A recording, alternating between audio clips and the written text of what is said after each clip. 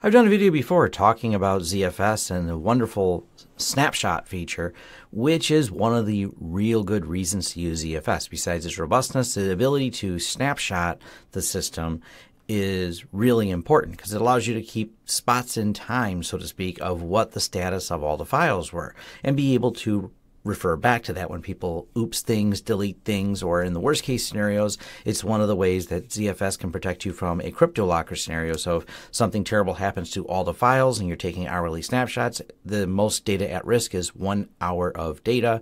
And it's just a great system.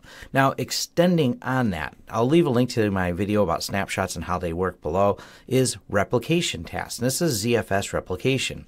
And it comes down to how do you back up your FreeNAS server in terms of how do I replicate all the data? First things first, you're going to need some snapshots. Second thing you need is another ZFS server, another FreeNAS server in this case, that supports as much data as you have and are going to be sending over and those changes. So you have to have an equal or larger server in terms of support. Now you can get away with a smaller server if you're not filling up your existing server, but you kind of get the idea here that if you have a lot of changes going on and you want to keep these snapshots, it doesn't just replicate the data, it replicates the snapshots, and that's what we're going to cover here. They have this big write-up on here, and I'll leave a link to this. This is the instructions from them, and we're going to walk through them. But I'm going to use the semi-automatic method because it's easier and it's how most people will be doing it. But it does support full manual method and it supports individual users. So instead of doing a backup between two devices, specifically like the whole device like we're going to do here, or at least which volumes we want to do and which data sets we want to do, you can get really fine-grained and create a custom user on another FreeNAS server and drill down and have that set up so it will only sync with this particular user and you have to set permissions and things like that. They have instructions on how to do this here, but this will get you started on it. And once you have the basis of how it works, it's pretty simple and it works really, really well. ZFS replication is a great way to keep different pools in sync with each other in terms of backup. Now, a quick note here about it is the replication's based on the snapshots, hence me mentioning the snapshots.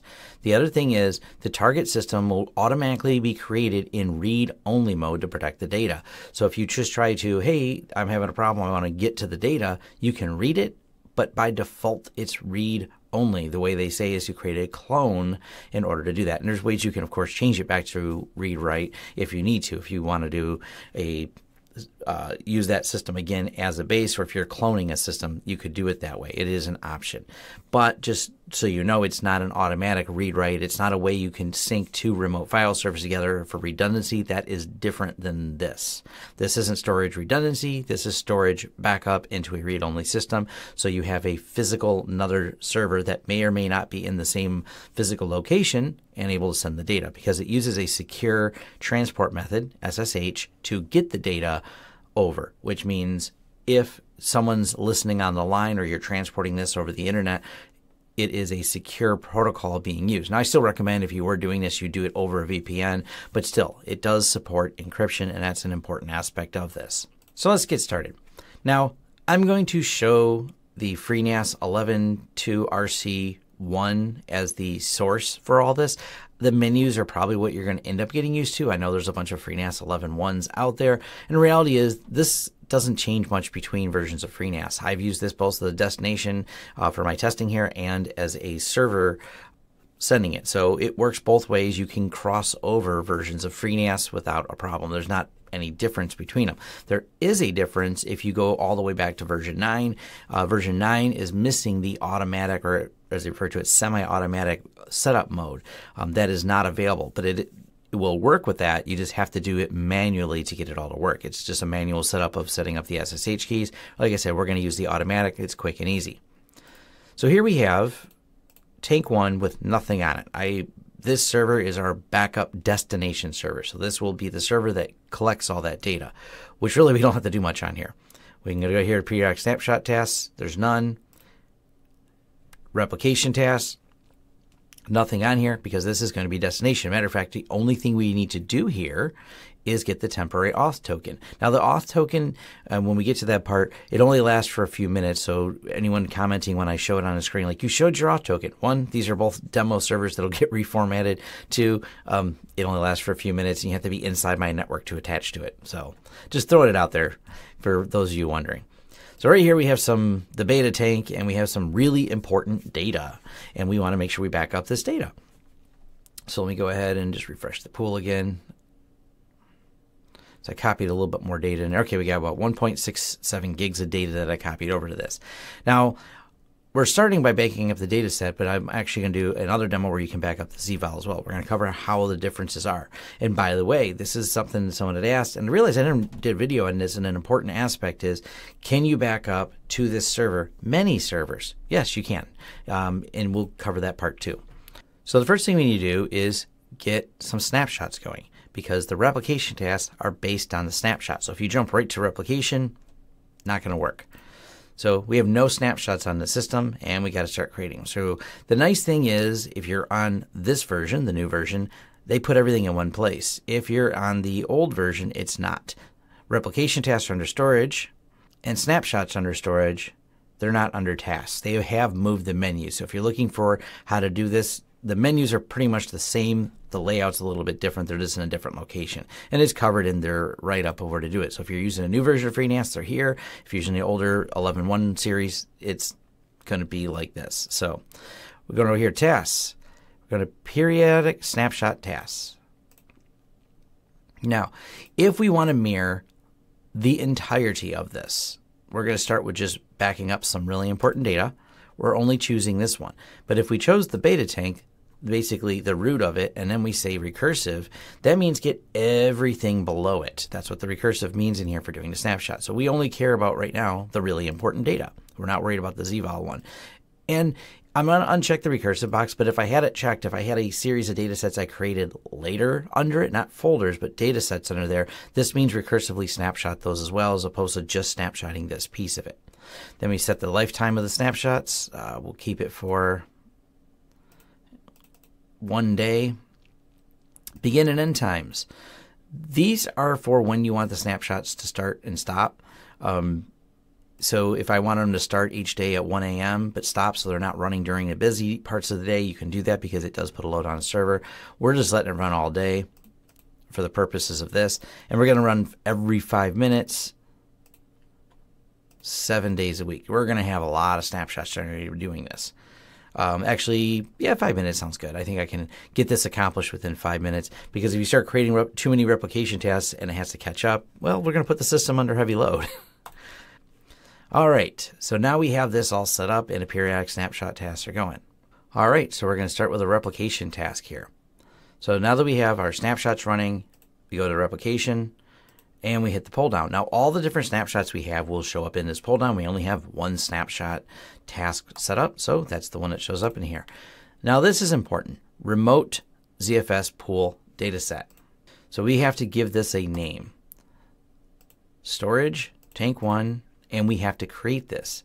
So we will create a dataset, and we're just going to call it from beta server. Data from beta. Add data set. That's it. Didn't have to really do anything else here. Now, this is the next step when we're doing this. So we have this here from beta server. And then we have to say remote ZFS pool dataset. It's going to be tank1 / from beta server. And case sensitivity, everything is important. It has to match exactly or it won't work. And you can't just put from beta server, it won't know where to put it. So we want it to be tank1 from beta server, because that's the data set that we have. Then we're going to go ahead and recursively replicate child data sets, delete stale snapshots in remote system, deletes snapshots from the remote system, which are also no longer present on the source computer. That's important. We're going to leave these at default. Now, if you have speed limitations, this is where you can set 0 is automatically everything. This is so you can set the speed if there's a limiting data factor. So you go, hey, I only want to take up this much bandwidth when it does replication. So that's just kind of planning in your network. Begin and end time. You may not want these if you're replicating off-site. You're like, I only have bandwidth during these times to do this. So you can choose a time by default to just, hey, let's run this all day. Or as the snapshots go is actually when this kicks off and it starts synchronizing the data. Setup mode, we're going to go for semi-automatic. Remote host name, 192.168.3.142. That's just the IP address of it. That's simple enough for the host name. Now, another option is if you have these connected over like a 10 gig direct link or any other, you would just use the IP address of that and it'll figure it out. Of the other connection. So whatever the fastest connection. So if you are running a higher end FreeNAS with multiples, you may want these, if they're in a server directly attached, you may want to replicate them over whatever the fastest connection possible. This is a simple flat network with them using standard gigabit connectors. So we're just going to go directly to the IP address, the same one that we're doing for here for this demo. Now, remote auth token. That's the simple part. We go over here. Besides creating a place for the data to land, we go to replication task, temporary auth token. We just go here to copy. And this is where you'd set up a dedicated user, but we're not going to do that. And just hit save. Status, waiting. And what it's waiting for is the next snapshot, and then it'll start sending over the data. And I'm willing to bet we have a snapshot. Now, this is kind of cool. This is how the replication shows up. You get this little wiggling icon here, and it tells you, hey, we're replicating. And it says sending beta tank some really important data over here as the auto snapshot. So during this few minutes that we were doing this, we have some snapshots. Let's go over to storage. Snapshots. As you can tell, I paused in between because now there's two. It's been 10 minutes. These videos, in case you didn't know, are edited. Sometimes there's some stopping and starting in them. And go ahead and close this. That auth token expires after a few minutes, like I said earlier. And look, it's duplicating all the data. It's almost duplicated all of it. I see 948 megs. Let's go over here to the storage pool itself. Looks like there's about 1.6 gigs here. And we can click here and check the status again. We're about 80% copied. I'll wait a couple more minutes. All right, all the data is synced. Now let's take a deeper look at this. So right here we have from the beta server, here's all the important data. It's the same as it is over here. So 1.67, this just goes out another decimal. This one just calls it 1.7 gigs. And if we look over here, there are no replication tasks. They're all happening on the other server. This is just a receiving end of it. There's no snapshot tasks, but all these snapshots exist. So as the snapshots are being created on the other one, the differences between those snapshots copy over to here. Now, in the 5 minutes that occurred between these snapshots, there were no changes to the files. So the snapshot becomes a reference in time to the previous, but didn't take any data. And like I said, I've covered this in my snapshot video. So now you can kind of get the idea. Snapshots are only data differential. And this is also what makes ZFS replication so fast, is it's only the differential in data. So if there's no differential in data, there's no bytes to really send across, just enough data to point to the fact that the snapshot occurred, and then that is synced via the ZFS replication at the same time as a snapshot. Or if you do have it set delayed, as you've seen, you can delay when it does it, but it looks and checks at those times to say, hey, is the snapshot been done? And yes, we do it. Now, this is really cool because now we can, go here. I can probably mount the volume. Let's take a look at what the data looks like in there.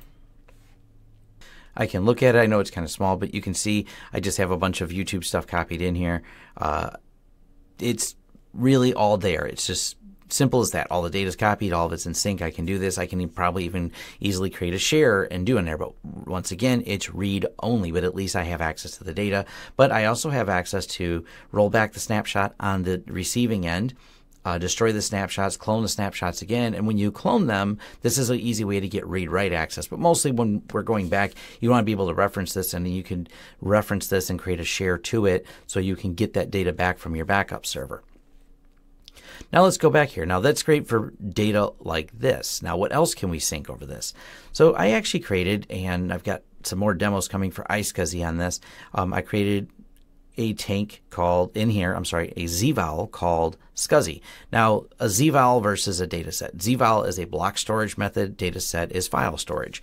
Block storage is the way you'd present something like iSCSI, and ZFS handles it differently because it's handling the block and letting the whatever you're presenting it to handle the actual formatting of the data on there. So it's not in a standard format of, standard files like you would see over here in a normal data set. Can we sync that as well? Absolutely. This is the beauty of ZFS because all of this is happening at the base level of ZFS. So it can become completely agnostic to what formats and data or things are being used because it's a ZVOL. It just knows I need to handle these blocks on here and sync them. Now, once again, it says 91 gigs because we force provision this at 91 gigs. Let's see how it snapshots. Pool dataset. We're going to go ahead and say beta tank SCSI. Doesn't need to be recursive. 1 day of retention.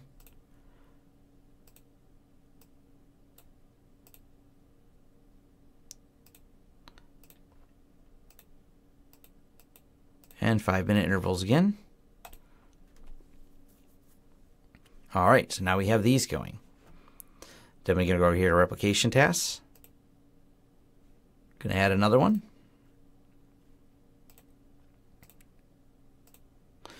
We have to go back here and give it a place to land. Go here. All right, we have a data set created for this, and we're going to go over here. Remote is going to be tank1/the SCSI stuff. Same thing here. If there's any recursion, we know there's not any. Enabled, manual, semi-automatic again here. Go over here to replication task, temporary auth token. Get us going. Put in the IP address. Put in remote auth token. Save. Now we have 2 replication tasks. One's going to replicate this ZVOL for us, and one's going to go here. Now, one of the things I've pointed out and that can be done is you can go in and just say do everything. So if you did a snapshot that did everything, then you could also be doing a replication of the entirety of the system. And here we go. Sending OK. It's thinking. All right, and it is replicated and working. So even though we force provision it because it's all blank data and because it uses compression, there's nothing actually in this beta tank, or let's look at the pool here. There's no actual data in it. So if we look inside of here, we see it's a ZVOL with this, but if we dig a little deeper, actually it shows right here, we're only using 3% because it's just provisioned. It actually doesn't have data in it. So it replicated really, really fast. So yes, you can replicate ZVOLs. You can replicate that. And as you can see from here is where the SCSI stuff comes from and the beta server. Now, this goes for as well if you wanted to do this from other servers. So the last piece I'll show you is how you have it coming from more than one server and how does that work. So here is 192.163.153. Our destination server is 3.142. This is the backup server that's receiving 2 separate backups coming from the beta FreeNAS. Let's show you one from here. So pretty much the same process. We go over here. We're going to create a snapshot task. Oh, and just so people know, if we go over here, there are no snapshots on this. So this is a brand new, loaded it for this demo server, created some data in the volume here, and now we're going to replicate it. So we're going to go over here to the periodic snapshot tasks, or over here. Like I said, the menus on the new system I think are clearer than the menus on some of the older versions of FreeNAS here. Add a snapshot. And we'll actually do this one a little bit different. We'll just do everything. Instead of just using this, we're going to do recursively, just do all the things on here. Keep it for a day. Same thing every 5 minutes.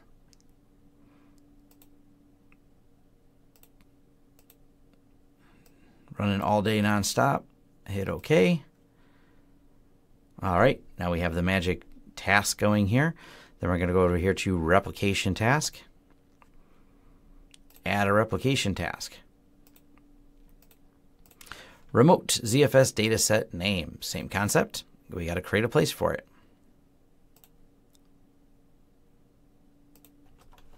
Another server. If we have 3 of them, is it not FreeNAS? Is it FreeNAS? 3NAS servers. There we go. That's what we'll just call it. Or it's the 3rd one. All right. So now we have the another server right here. Then we go back over to this server. We're going to go ahead and paste in tank1/another server. We're doing the entire server. So we go ahead and here. All day, no limits. Semi-automatic. This version only works with equal to 9.10 or newer when they added this feature. Get a new auth token. Remote hostname, remote auth token. Hit OK.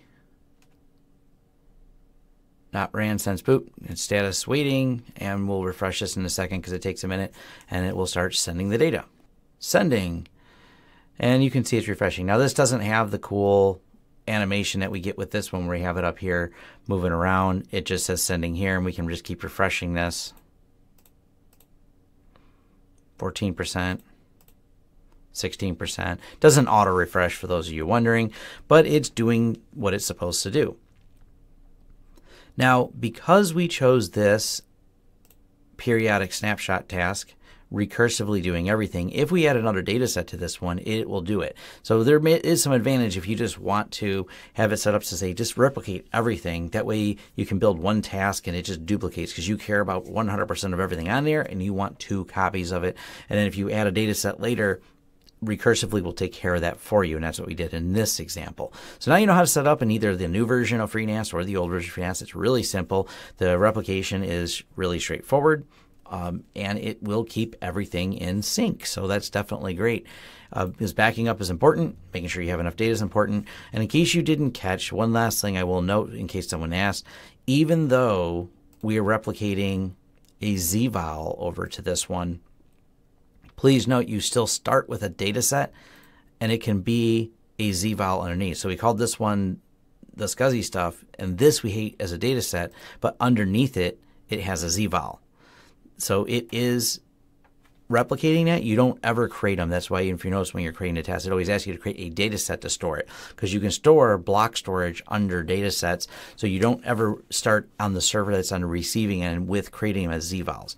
So, but all these works. And by the way, if you ever wondered about this, you can then set your own periodic snapshots. So you have your backups being sent that are also being sent with snapshots.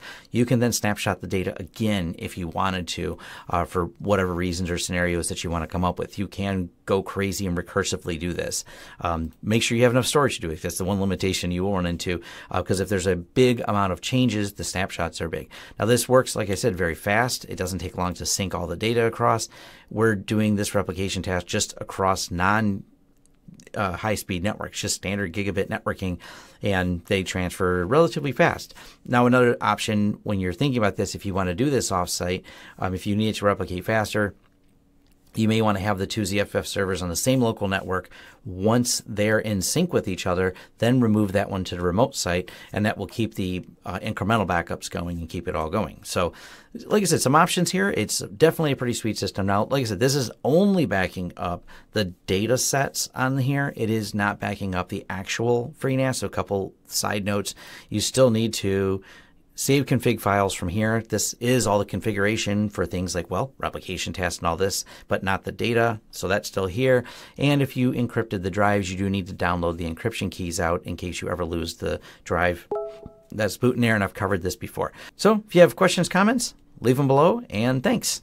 Thanks for watching. If you like this video, go ahead and click the thumbs up. Leave us some feedback below to let us know any details, what you like and didn't like as well, because we love hearing the feedback. Or if you just want to say thanks, leave a comment. If you want to be notified of new videos as they come out, go ahead and hit the subscribe and the bell icon. That lets YouTube know that you're interested in notifications. Hopefully they send them, as we've learned with YouTube. Anyways, if you want to contract us for consulting services, you go ahead and hit lawrencesystems.com, and you can reach out to us for all the projects that we can do and help you. We work with a lot of small businesses, IT companies, even some large companies, and you can farm different work out to us or just hire us as a consultant to help design your network. Also, if you want to help the channel in other ways, we have a Patreon. We have affiliate links. You'll find them in the description. You'll also find recommendations to other affiliate links and things you can sign up for on lawrencesystems.com. Once again, thanks for watching, and I'll see you in the next video.